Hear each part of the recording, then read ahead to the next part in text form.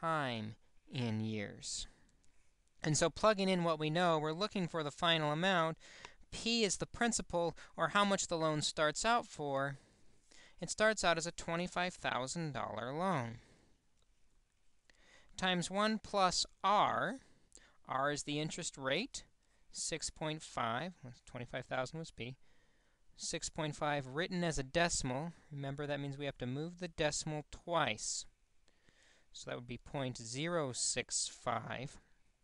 Common error is people forget to convert. 6.5 would be 650%. That's a terrible interest rate. Don't buy the car. And some people only put the decimal in front of the number to get 0.65. That means 65% interest, which is a little better than 650, but is still very, very terrible. Don't take that car loan either. Move the decimal twice, 0.065, over n, which is the number of compounds in a year, and this one's compounded quarterly. So how many quarters do we have in a year? There are 4 quarters in a year, just like there's $4 in a year.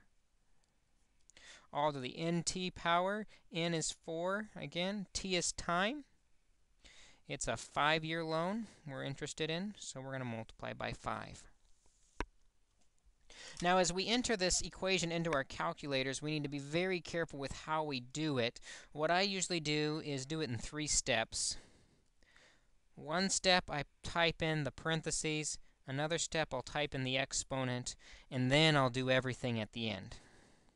So we've got 25,000 times, and if I type in my calculator 1 plus 0.065 divided by 4, make sure it's a scientific calculator, 1.01625.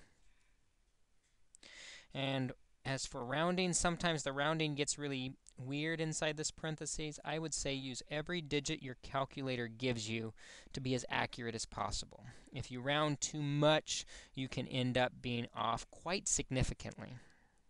So put all the digits your calculator gives you. In the exponent, 4 times 5 is 20. Now we should be able to calculate the final amount. Depending on the type of scientific calculator you use, you might have to start with the long decimal and raise it to the 20th power, and then multiply that answer times 25,000. Or